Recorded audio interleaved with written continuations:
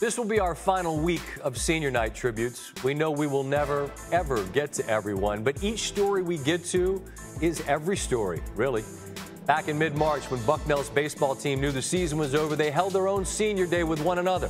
They said so long to 9 seniors: Tyler, Josh, Alex, John Paul, Matt, Evan, Charlie, and Nate. So many of these stories have been about teams who might have been on the brink of a title. Bucknell's baseball team was not. But that doesn't diminish what these guys mean to each other and what they meant to Bucknell. You don't have to have been the best team to be worthy of our regard. So one last time, fellas, let's break it down. All right.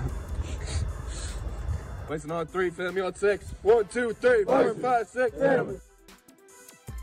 The Kansas Jayhawks weren't the only basketball team in Lawrence who had title aspirations. Bishop Seabury ended the year on a school record 15-game winning streak.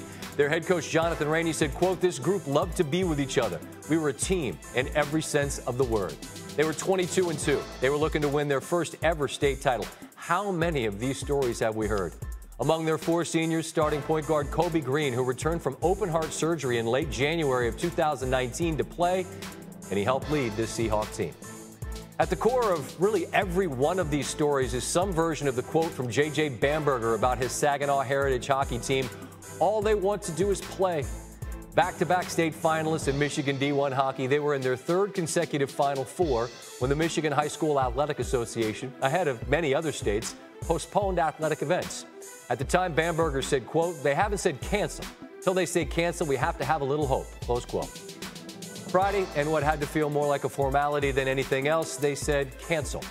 Sunday, Saginaw's Twitter feed listed the accomplishments of Matt, Parker, Brady, Connor, Brad, Will, Jordan, and Jacob, their seniors. And I noticed on top of all the goals and all the points and all the on-ice accomplishments, everyone was all-conference academic. Well done, boys. Army and Navy have been featured here. Let's introduce you to an executive officer in Cadet Squadron 19 in the Air Force Academy. It's Zach Nelson, who also happens to be the WAC Swimmer of the Year. At the WAC Championships in Houston, he won 3 individual events and was part of 2 winning relay teams. It was the first Falcon to qualify for the NCAA since 2016. Let's stay in the pool and let's close in Mill Valley, California, with the girls of Tamalpais, many of whom were part of the NorCal D2 winning water polo team, who were hoping to add some swimming hardware to the trophy case.